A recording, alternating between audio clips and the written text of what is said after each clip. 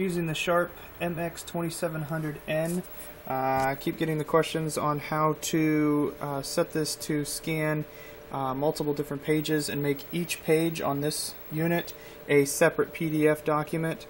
All you need to go to is Address Book. When you're on the Image Send function, click Address Book, then click where you want to have, or don't click here yet, but click on Condition Settings here.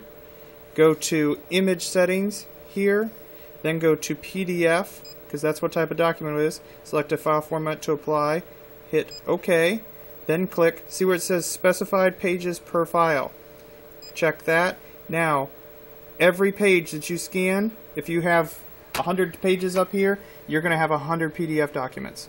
So if you want to have it as all one PDF document, you have to uncheck that by doing the exact same thing that we just did. So that's all there is to it. At this point in time, you're pretty much ready to scan them in and hit send.